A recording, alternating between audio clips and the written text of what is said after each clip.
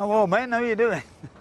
Well, we're getting there. Yeah, well, it's all looking well. Did you manage to get fire all door on? He's done a good job, Jack has, with that fire very door. good. It's Right. perfect. It's a good job. I've been having a whale of a time steaming up and down on all these nice engines. We know. I'm having a Guinness. Where's my chair? I need a sit down. Hey, it's nice and peaceful here, isn't it, Rog?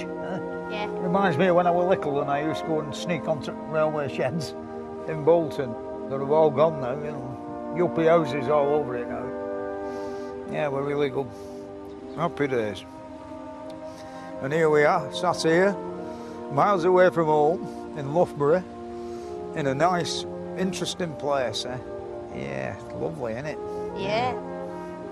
On a Saturday morning, I used to climb over the fence and go up this embankment, and my uncle was there with his steam engine.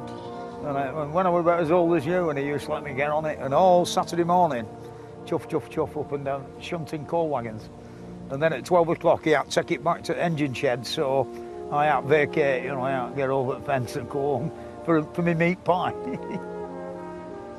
Yeah, there were a pub, you've seen it, on Manchester Road, called the Wagon and Horses. Oh yeah, I know it. And it had an iron ladder out of the sidings down into the backyard at pub. And I'm not kidding, it was as shiny as that regulator handle on that engine down there with the usage that it had.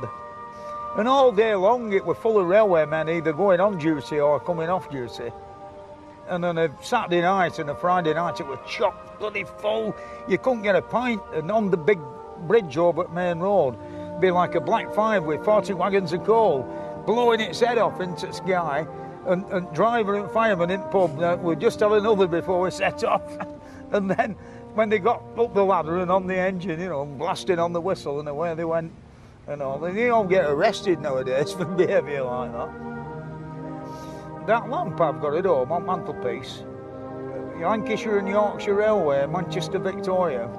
This guy, he were a shunter, you know, man with a stick with a hook on the end.